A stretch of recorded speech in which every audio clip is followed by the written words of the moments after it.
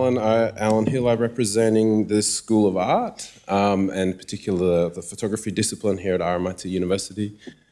And I would like to first acknowledge the people of the Woiwurrung and Boonwurrung language groups of the Eastern Kulin Nations, on whose unceded lands we meet on today, and where I live and work. I would like to pay my respects to the ancestors and elders past and present from all the other sovereign nations across these lands and waters in the colony of what we now know as Australia, and pay particular respects to any First Nations people here with us today. And paying respects is, of course, the very most basic and most important thing we need to do, but I think for people like me as settlers on stolen land, we need to make sure it goes well beyond simply paying respect and actually doing the work to resolve our positions as the beneficiaries of dispossession, genocide, and the ongoing colonisation. And I guess I would just quickly echo, I was fortunate to be at Gary Foley's keynote last night, and the point he ended on, after giving us a wonderful history lesson of the Black Power movement in Australia, was to say that we need to give our unconditional support to the next generation of Aboriginal activism in Australia, and he particularly made mention of the warriors of the Aboriginal resistance and Seed Mob. And I would also like to just particularly thank the warriors of the Aboriginal resistance, in particular the Brisbane members of that group, who I've been fortunate enough to work with, and they were really key in kind of educating me about sovereignty and all the related issues stemming from that. The other person who I would like to thank in terms of my ongoing education, or I was just thinking about how to phrase this, but to borrow a title of a recent book by Ariel Azale, to think about how to unlearn imperialism. I've had the pleasure of doing that with the Warriors of the Aboriginal Resistance, with Uncle Paul Spearham, who was part of that group, who's did a session on Monday. I'm not sure if Paul's here. But the other person, I think, who's been a major part of my unlearning imperialism is the person standing next to me, and that's Shahidul Alam. So I'll introduce him. Well, I won't spend too much time giving you his bio, but I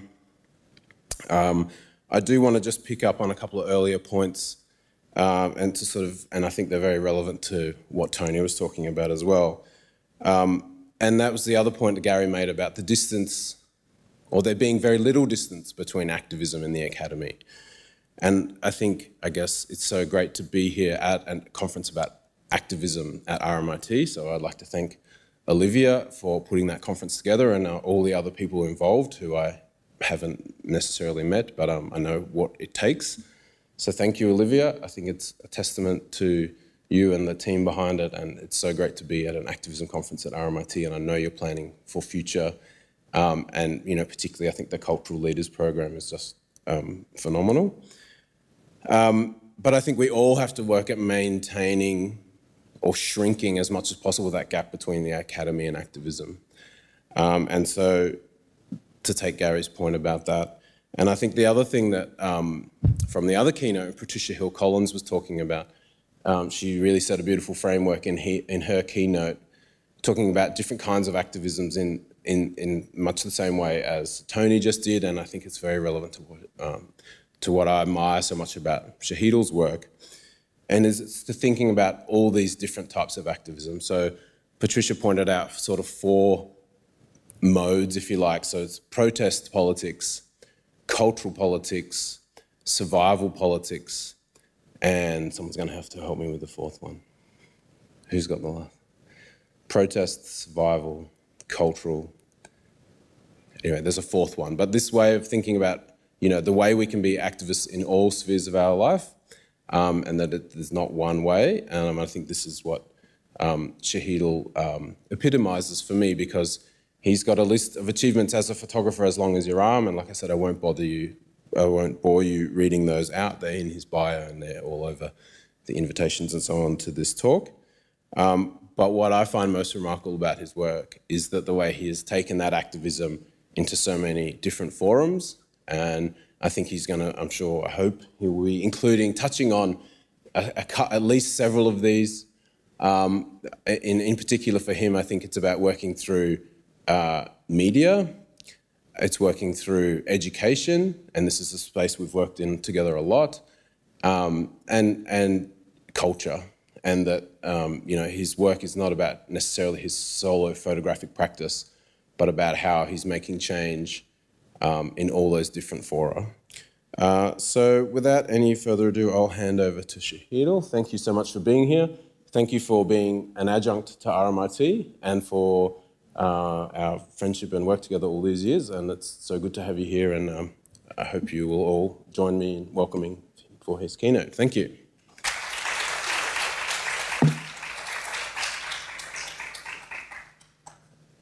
Thanks, Alan, for the intro, and thank you all for being here. Some of you might have noticed that the title here isn't the title that was advertised, and that's deliberate. I was looking at, you know, how the sessions were going and whatever, and listening to Patricia and Gary and Kadamur and others. I sort of began to question the theme itself. You know, are we really at the margins? We're talking about people with agency, people who represent 80% of the world's population who live at less than $10 a day. And I'm not prepared to let the 1%ers dominate that space. Our activism is mainstream. We are center stage as far as I'm concerned. Sure, as an artist, I recognize that the periphery is very interesting, and that's where the greatest flux takes place. But and where innovation takes place, where frontiers meet. But that's at the boundaries, and that's okay. But that's a different argument, and I'd like to bring us back to where we are. Again, some of this actually took place last night over dinner. I was very fortunate to be sitting across Gary and Patricia. And as we talked, I began thinking of some of the things that are being brought up.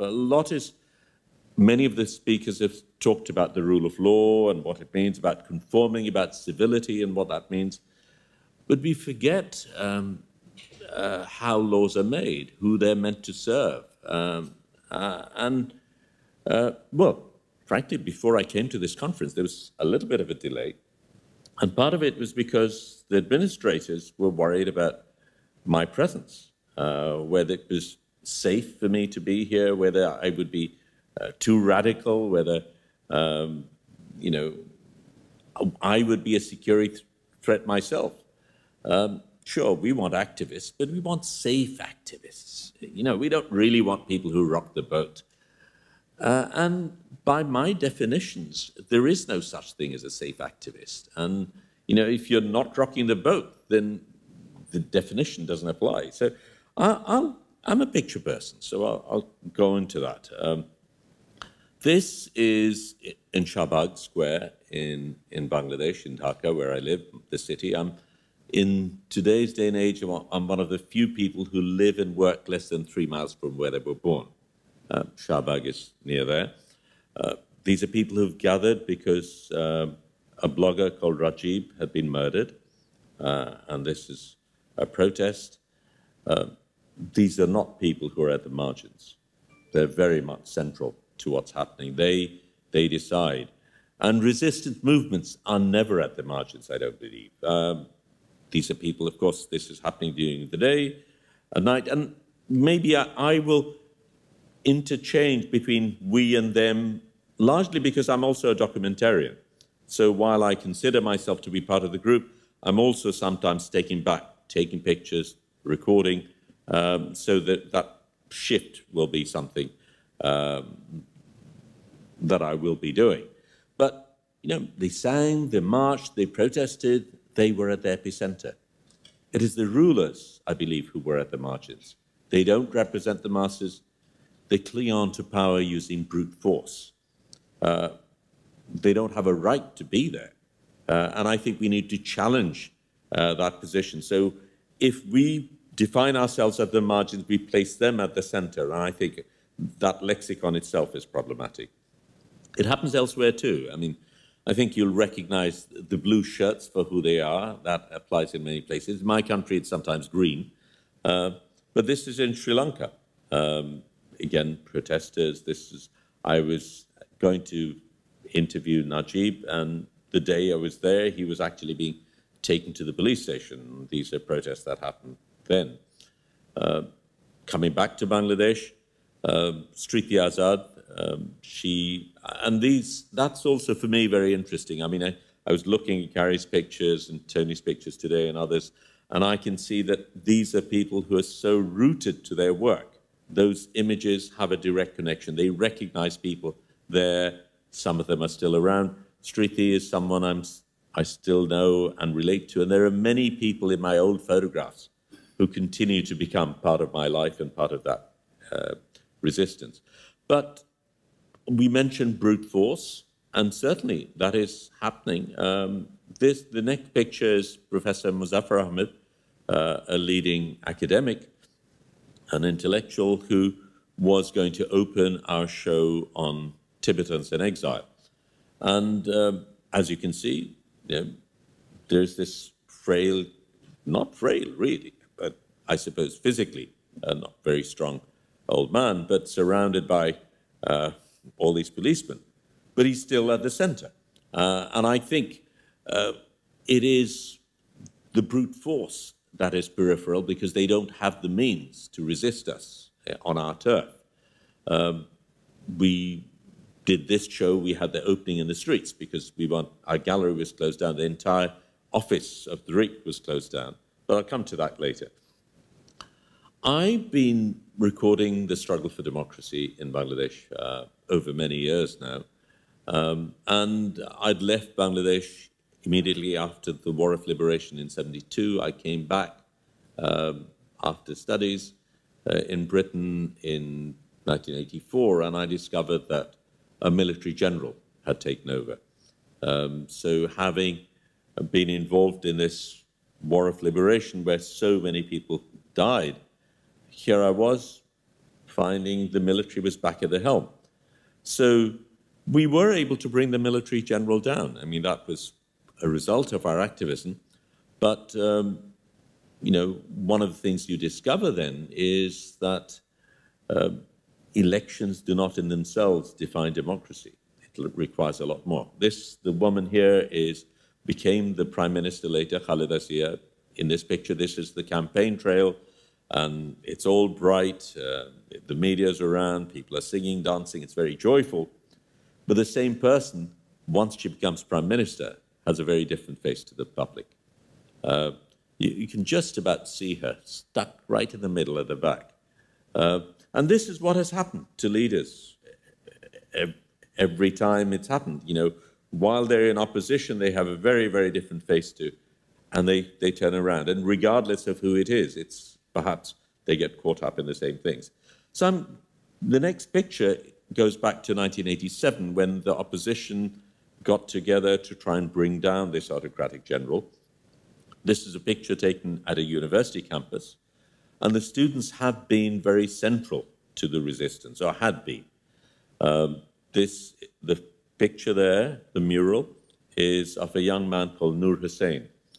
On the 10th of November 1987, which we called the Dhaka Siege Day, when the opposition had all gathered together, he had written on his back, "Let democracy be freed." On his chest, it was "To end of tyranny." He was killed by police bullets that day, and he has since become a symbol of our resistance. And this was at the university campus where my partner was then teaching. But this is 1987. A year later, 1988, we have one of the worst floods in a century. And the country was devastated. This is in a place called Ghaforgao in Mymensingh. These are people who haven't eaten for 3 days. Actually, they're wondering if the wheat we are distributing might run out. But for me, this became part of a story, a long-term story I've been doing on the struggle for democracy. This happened soon after that, when the floodwaters had not dried. It was the wedding of the daughter of a powerful minister, who also happened to be a newspaper magnate. Pretty much the who's who of Bangladesh was there. Yeah, the media, of course, was there. not a word was mentioned anywhere. You know, it's as if this had not taken place at a time when the nation was reeling under floods. When I tried to show this work, of course, every gallery turned it down. It was going to be sponsored by the Alliance Française, who said, no way are we getting near this. Galleries wouldn't show the work. The art college had a different excuse. They said, well, it's photography, it's not art. So we deal with those issues as well. But something very interesting happened. The show was reviewed by a magazine which was owned by the wife of the minister. And I found that very strange. And here's this show which has faced so much trouble because it's critical of this minister's daughter's wedding, and this daughter's mother is reviewing my show. And that's when I began to see how this works. It was a beautiful review. It talked about the artistry of my work, the quality of my composition, the aesthetics, the tonalities, all that sort of stuff, completely ignoring the politics of the story. And you begin to realize how it works. You know, you can be an artist, we'll give you a prize, we'll give you a grant, we'll say nice things about you, just leave the politics out of it and you're fine. And if we go in with that, and of course those are good baits. You know, we like the awards, we like the money, we like the commissions, as long as we are prepared to accept that, yeah, fine, as long the politics is a hindrance, so let's leave it out of it. So I then decided I was not going to allow the politics of my work to be separable from my art. I would produce art where the politics was so embedded within the art you could not separate it. Photography is very good at certain things. It's very good at showing things like I'm showing you, things that happen in front of you, visual things that unfold. It's not as good. It's not as natural a medium for recording the missing.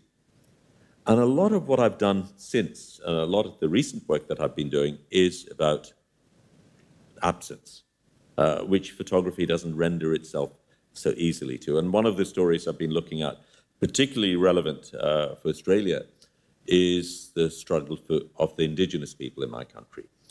We had a war of liberation which was about the right to speak our language, and perhaps the only nation that has been formed on the basis of the right to speak a language. Yet within my own nation, after liberation, we deny other people to speak the right to speak theirs. And today, the word indigenous is constitutionally banned in my country. If you use the word indigenous, you're liable to be accused of sedition. The Constitution does not allow that. There is no such thing as indigenous people in my country. So there was a woman called Kalpana Chakma, a leader of the Hill Women's Federation, and she was abducted by the military on the night of the 12th of June, 1996. She's never been heard of since. And I began a series of exhibits using a range of different techniques, some of which was done actually in Australia. The first show involved forensic work, which I did at the Brisbane Institute, the Brain Institute in Brisbane. But that's another story. And every year I would produce on the 12th of June a new body of work.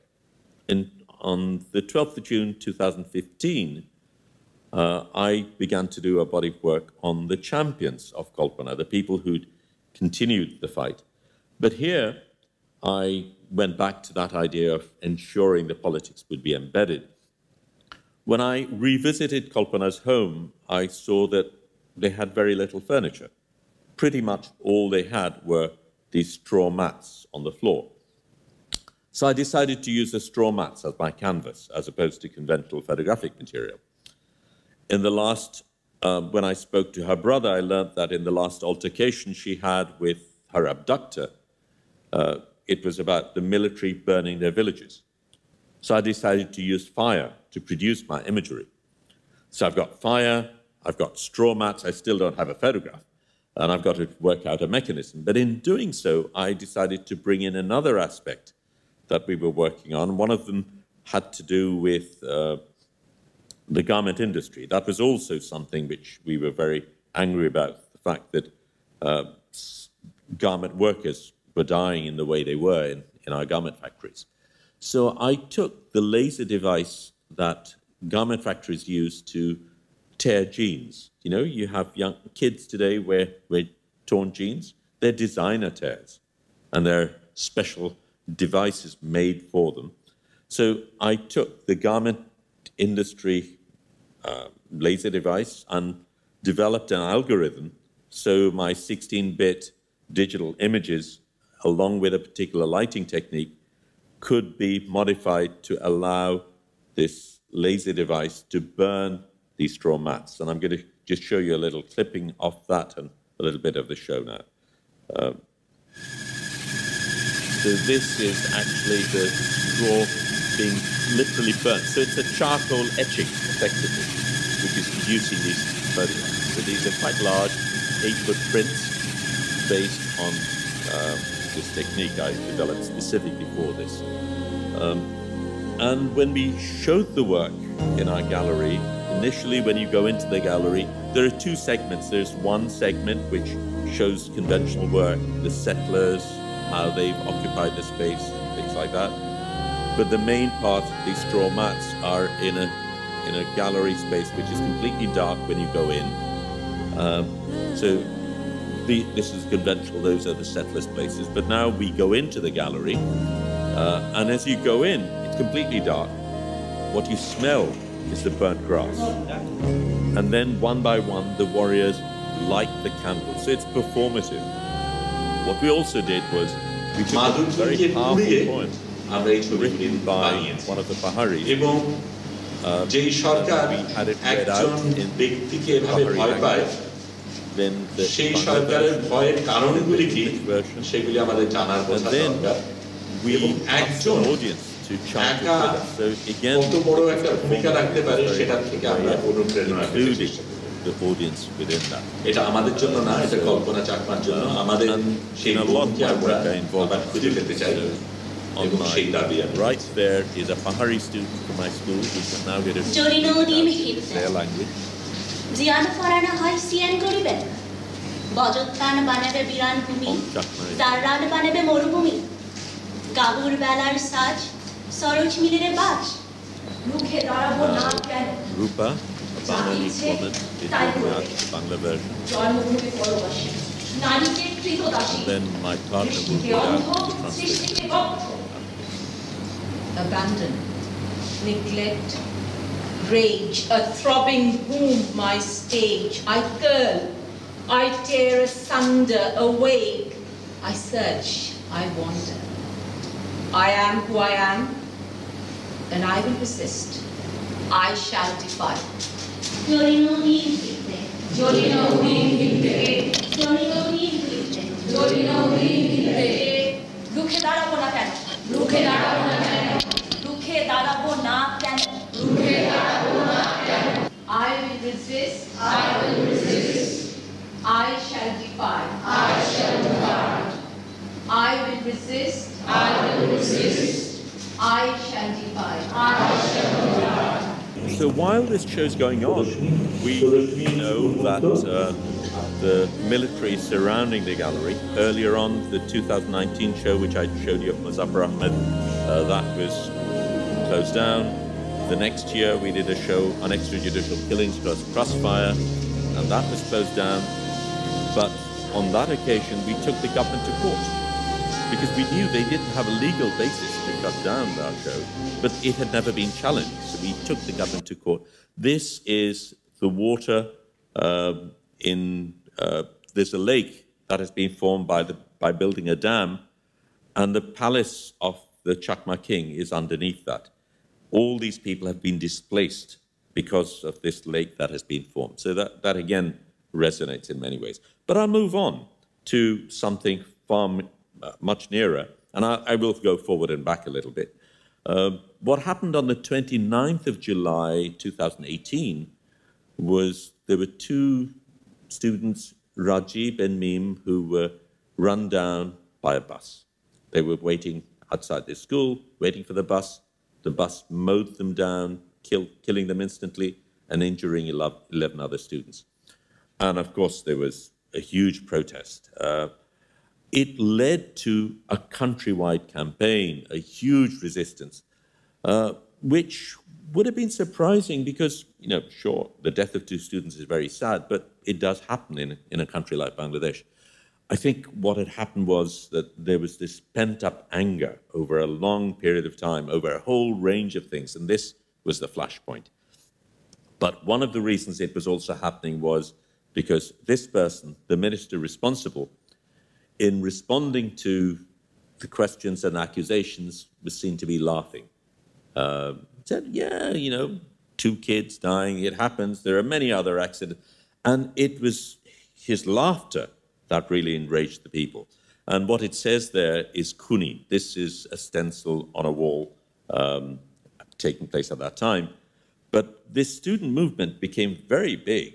But what the government did then was they sent an armed cadre of their political wing to attack these students with machetes and helmets, and the police were standing by watching it happen. The police were effectively assisting this taking place. I was recording this, I was transmitting live. On the 4th of August, 2018, I got attacked, my equipment smashed, but I continued to work. On the 5th, I was back in the streets taking pictures. That day, I gave an interview to Al Jazeera. That night, I was alone in my flat, uploading pictures, when the doorbell rang, and essentially when I opened the door, these people burst in, and I realized what was going on. And I knew, you know, I live in Bangladesh, I knew that those seconds were very important, and I tried to resist as much as I could, making noise, making sure that others knew what was going to happen. But I got taken away, and the following day I was taken to court. And you have, you know, this brute force of the state upon a person who's speaking out. But again, as that's happening, we continue to be center stage. We continue to be dominating that space, and I refuse to be pushed to the margins. And this led to a massive campaign which included, I mean, I don't know if Antonio's here, I mean, there was a big campaign here in Melbourne as well, and people across the globe resisted. So I'm very grateful to you for that. But what I am surprised about, though, is, at least from what I've seen so far, I might have missed something, what hasn't been talked about in here. I mean, here you've had people protesting about me when I've been jailed in Bangladesh, yet in a seminar, conference on activism, no one's mentioned Assange. And I found that very strange. This is Drik's building in Bangladesh where this banner hangs, and it's the only place in Bangladesh where this banner hangs because no one else will be doing it. But, I mean, let's look at what Assange did. Whether we like him or not is irrelevant. But let's analyze what this man has done. He's given private information corporations for free. And information being sold is celebrated in a very different way. And this is a person who has extradition against him. Several governments together are trying to accuse him. And what's more interesting, the war crimes that WikiLeaks reported, none of the people accused of the war crimes have had charges against them. Yet Assange is now, and there is a UN rapporteur who's actually made a statement saying he's been subjected to psychological torture. So that's happening, and I just found it interesting here. You know, I was certainly expecting a very different conversation to take place. But for me, what's also very interesting is the role of the media. So I showed that Assange poster. It dangles on our building. I would have thought it would have been there at the press club. In the press club, it's a different set of images. These are images, banners of our Prime Minister. So this is a situation where the media itself has abdicated. They have left their role. Instead of being on the side of the people, being on the side of the majority, They side with that small 1%, and I find that very problematic. So another series of works that I've been doing is on the garment industry, as I mentioned before. These are scratch marks on the soot as people who were trying to flee a fire in Tazreen fashions. They couldn't escape, they died. And what we did was we put together, we recognized that the garment industry uses billboards as their space. So we took over the billboards themselves. And this image of the carcass of the factory is on a billboard which is in front of the building which belongs to the Owners Association of Garment Factories in Bangladesh. And on the left it says Arnoi, no more, which is an ongoing campaign we have which, as you might imagine, is not prepared to tolerate things. But as I've talked about all these, you might get a sense that our government doesn't really appreciate the arts, is insensitive, doesn't give it importance. I want to dispel that. You know, when we had this show, and it was not a gallery show as such, it was a different show, but when we had this show, the government did respond. You know,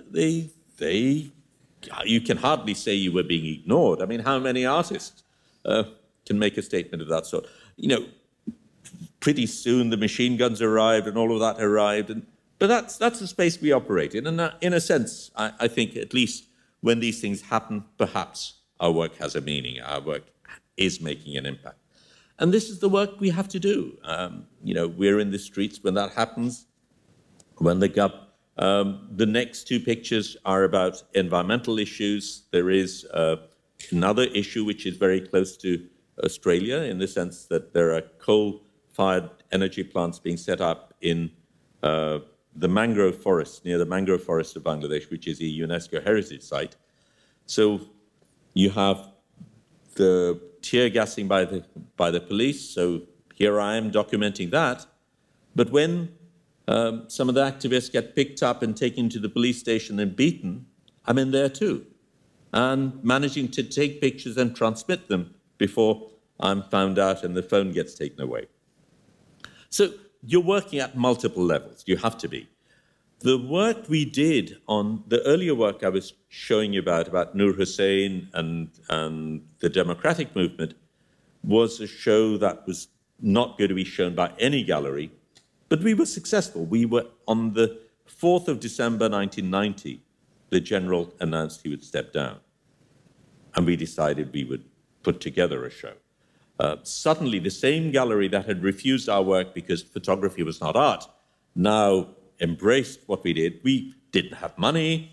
We had very little resources. So you can see the pictures are on cardboard mounts, tackily stuck together and whatever. But that show was phenomenally popular. I mean, we had near riots trying to stop people entering the gallery because we just couldn't cope. The queue outside was over a mile long. In the 3.5 days we had the show open, because the 16th of December was our victory day, we had to close by then, we had 400,000 people come in those 3.5 days. That is the power of activism. That is the power of art, and the combination is tremendous. I'll go back to the Crossfire show. The Crossfire is a term that was introduced in our lexicon as a euphemism for extrajudicial killings. And we were doing this show. Again, our show got closed down. We had the show in the streets. But by then we knew what they do, so we'd informed the media well in advance. They came, so we are still being documented. We're in the streets, live, it's being live streamed. And while all this is happening, and later on, we take the very symbols that the government used for repression, and by handcuffing me, Mahshada Devi, who sadly has passed away, a very beloved activist and writer, unhandcuffs me in a symbolic move. But what I've done in between, while this is going on, is move back into the gallery, and I'm giving a gallery talk on Skype, being live streamed with Alain Julien in Paris, while the police have surrounded our place and these are armed people who've supposedly closed us down. So, you know, we're tough nuts in that sense. But I'm also going to come back to the point of the centre, because one of the things we looked at, I mean, we've looked, I set up an agency, a school, and a festival, looking at the three things Alan talked about, media, education, and culture as the three prongs through which we exert pressure upon the political space. But we had gained so much stature that we felt this is time to allow them in. So we invited the President of Bangladesh to open our festival, and he agreed. And this is the country's top dissenter having a tete-a-tete with the president on stage. One of the advantages of inviting the president is you get to write the president's speech. And that's quite useful, particularly if you're good with words, you can get him to say pretty much what you want. So, I wrote his speech, but I also used that opportunity. I knew the spotlight would be on us, so I put on my Arafat kafir, because that was the time when Gaza was again being attacked and we were protesting. So that too became one of the ways in which we were getting that message out. But I'll fast forward now to the most recent festival that we did. And this was after I was being picked up. I was tortured, I was picked up. I spent over 100 days in jail.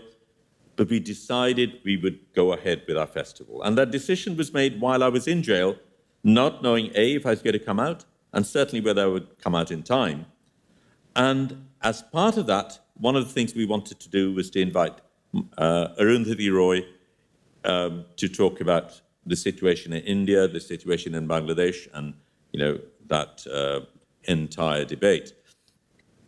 And very interestingly, again, the government tried to close it down.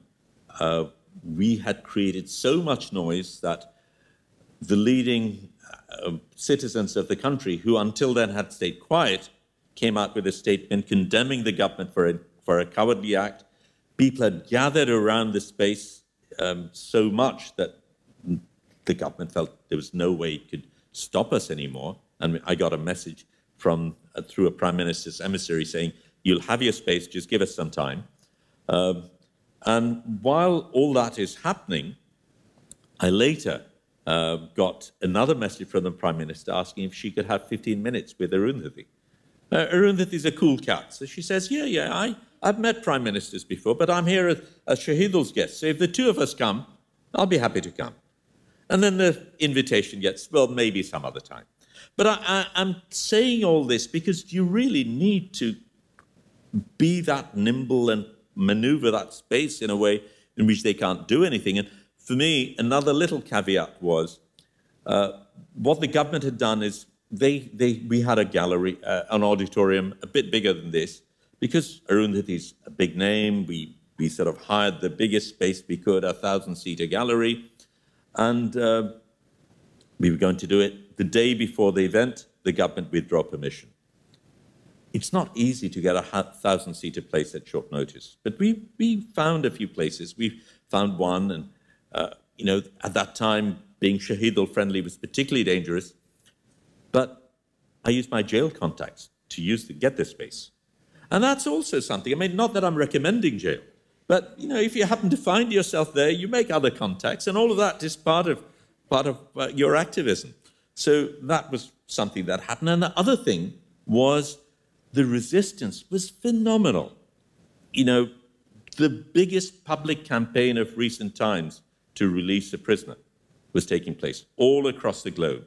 The government before then had, gone after Professor Yunus, our most celebrated citizen, Nobel laureate, friends of the Clintons and all that, and got away with it. The leader of the opposition has been in jail for 2 years. The Chief Justice has been sent on exile. A pesky dissident? We can deal with this. Suddenly, when they try and pick me up, the whole world goes alive. And that's also part of what we need to recognize, that we have that power, we have that space, and we shouldn't undermine our own position. So we were also tactical. 19th of August, World Photography Day. I'm in jail, so we celebrate World Photography Day in a different way, and again, bringing up those issues. So we produce art in many ways, we write poetry, we make statements, we take photographs, we sing, we dance, we perform. They have money, they have muscle. They do not have our creativity. They do not have our nimbleness. And they cannot melt away and reappear as we do when we need to. And while I was in jail, what I also did was work with my prisoners inside jail. So this is artwork we produced in jail. My fellow prisoners produced this in jail. We transformed the jail library. I mean, this is a beautiful library. We smuggled in musical instruments. They've written 40 songs since, I'm out now. And I must ask you not to circulate the last two pictures, please, because they've been smuggled out by prisoners to me. I'm showing them to you, but you shouldn't put them on mainstream media. But I'll end with two pictures. I was in hospital, recovering, and my fellow prisoners came up to me. I mean, they made sure that I was so well treated while no one could mess with me. And then they came up and said, we want one of your pictures. And this was a picture that's known. It's been in National Geographic, it's been in major publications worldwide. It's quite a well-known image. So we managed to get this picture in. And when I come out of hospital, I find a 12-foot mural on the wall of the hospital made by the prisoners in my memory. And yeah, so there are many awards I've won and many other things that have happened, but as far as publication goes, this is the height of it for me. And I'd like to leave you with that because it is that collective resistance that I think we want to catalyze. Thank you very much.